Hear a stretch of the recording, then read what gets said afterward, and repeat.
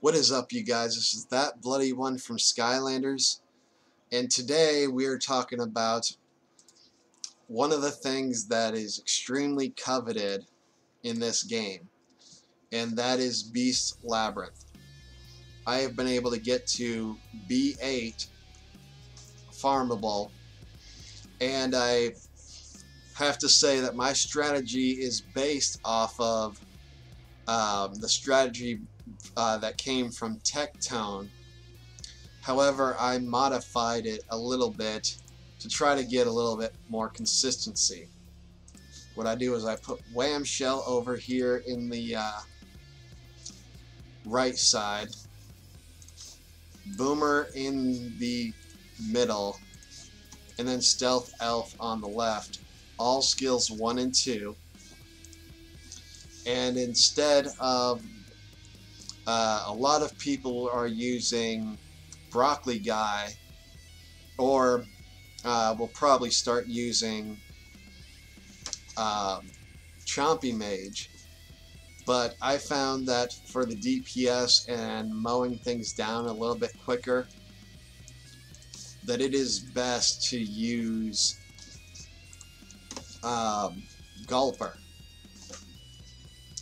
Now, I'm not going to say that my runs are any better than anybody else's, because I still have a lot of work on my teams as well.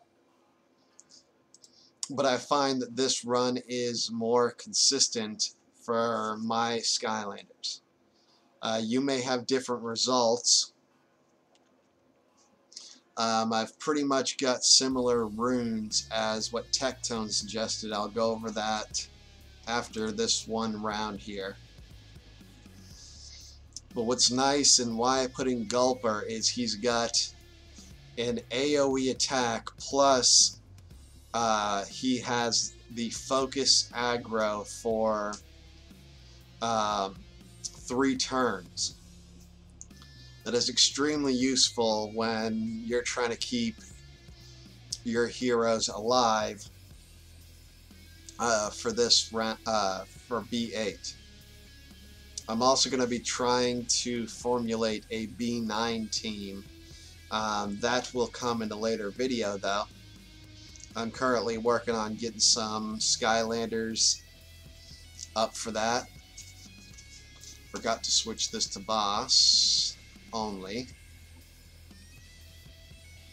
So hopefully that doesn't cost us the win, but with this team, it's extremely strong team, so you're not going to have to worry too much about it. As you see, the boss is already over halfway done, and the only one that is low on health is my Stealth Elf.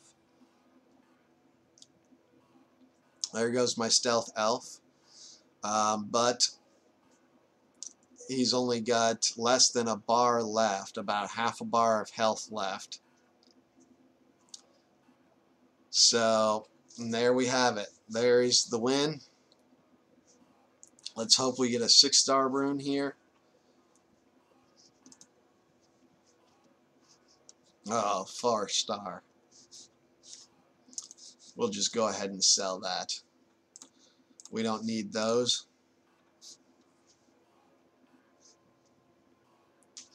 Alright, now go ahead and get into how I have my Skylanders runed here.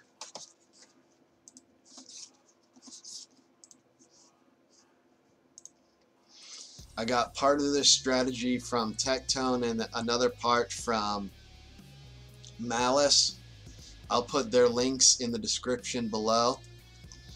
They are both Twitch streamers as well as YouTubers. I've got an energy and a focus set on Boomer to give him 10% extra effect accuracy plus 20% additional HP to help him survive a little bit longer.